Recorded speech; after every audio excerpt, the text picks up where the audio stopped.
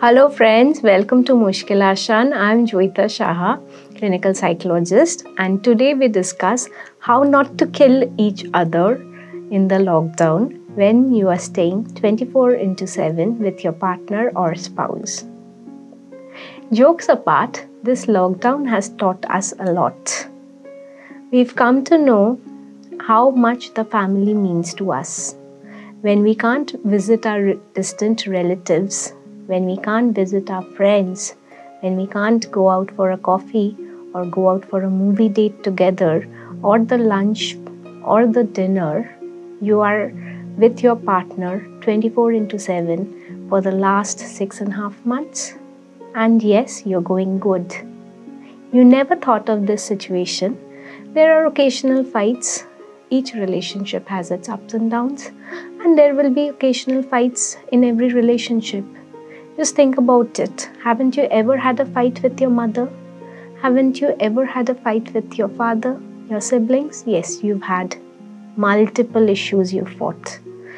But why is it that we are so highly expectant of our partners? One single fight and we start thinking, is this the right choice? Did I make the right choice? We are fighting a lot nowadays. But you have to remember, you're under a lot of stress too. In fact, both of you are under a lot of stress.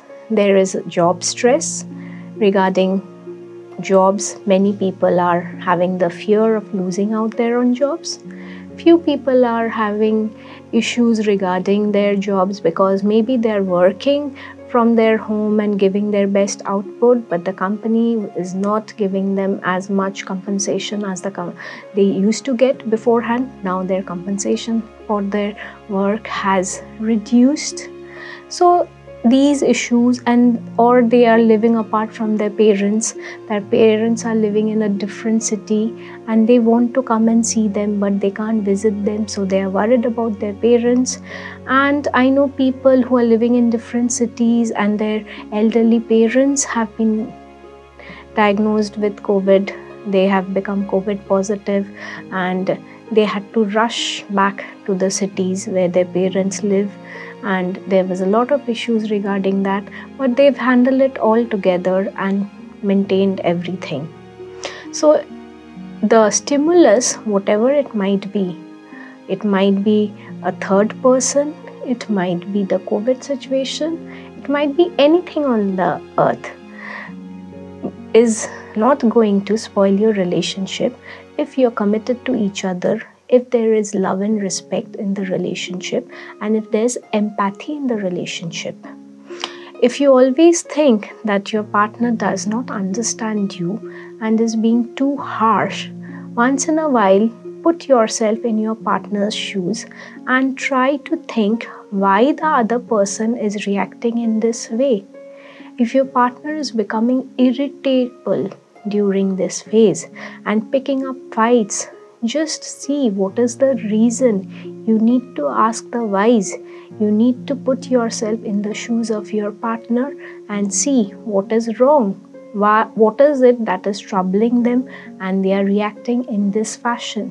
There lies your answer, that what is the change in your partner's behavior.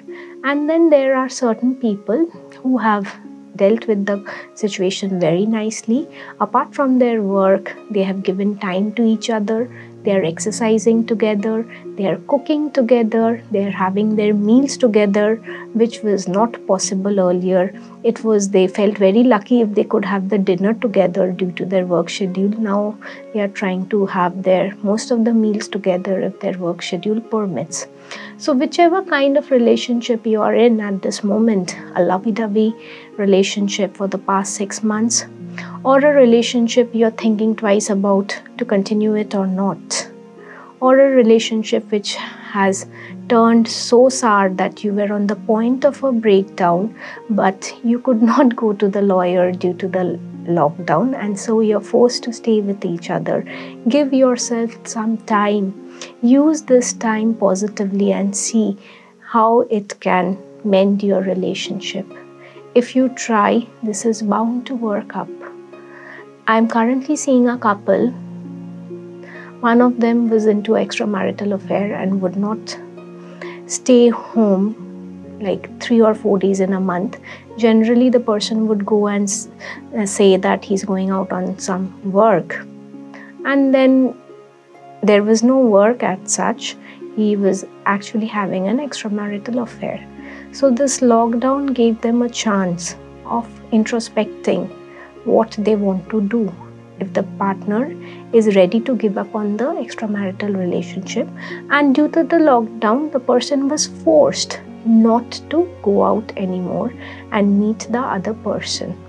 So this made the person think that the attachment that the person had for the other person in this context is not that strong.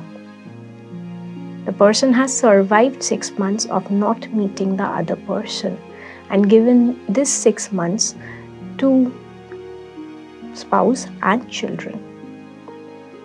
So this is a time when you can rethink about your relationship. If it is not going in the direction which you would have liked to, take measures so that you can improve on it. And if you're already in a lovey-dovey relationship, do things which can maintain the relationship. To know about such things of life which we face every day, I'll be there every Saturday in the evening.